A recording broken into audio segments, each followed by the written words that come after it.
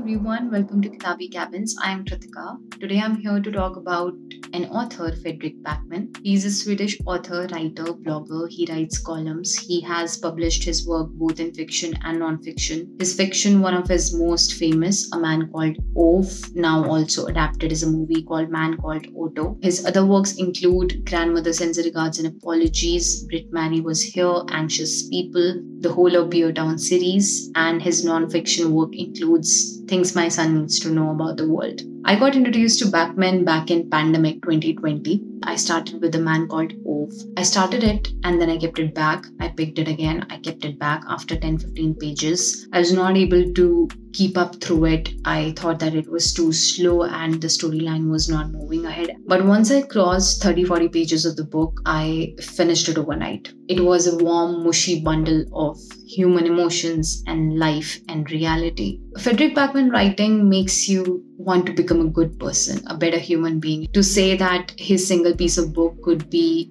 categorized in one particular genre is definitely an understatement for me. The characters in his book, of course, there is a main protagonist, there is a storyline that is being followed. But apart from that, lie 10s and 20 other different characters with their individual personas, very deeply rooted characteristics, very well written with much depth and gravitas. And Backman writes and handles it so beautifully that it does not overwhelm you as a reader or does not distract you from what the main storyline is. His writing reminds me of one of the things that Rajkumar Hirani said in the making of Three Idiots. He said that I keep every scene in a movie that could be again watched as a short film in itself. That's what Backman writing does for me. Even if you read 2-3 paragraphs or just one chapter a day, that is a short story in itself. You relate to characters on grief, on death, on friendship, betrayal, parenthood, success, failure that you overcome very easily, success that you think that you always wanted, but it seems very futile once you get it. I related to parents even when I'm not one, when a child of a character was going through something very tragic. His foundation, his backdrop was actually humans and their emotions and what we go through on a day-to-day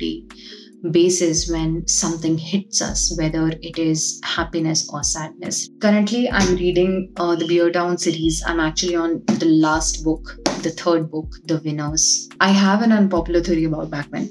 After reading this series, that cats have 9 lives, right? I think Backman is a cat because how can someone with limited resources, with limited time on earth, with limited interactions with another people, carve so many characters with such humongous amount of depth in each one of them is beyond my understanding. Fredrik Backman doesn't write, he paints. He paints a perspective that you have to perceive. He doesn't say that the character is bad. He just shows what good or bad the character is doing, and how you want to perceive it is totally left up to you. Very few authors can do that. They do not let their opinions overpower the character's opinions. Let's talk about Beer Town. Beer Town is a book series based on a town called Beer Town in Sweden, where the town and its people are obsessed about hockey. The hatred towards hockey, everything revolves around that. Even politics revolves around that. Majority of your readers might not be familiar with the sport, but if an author can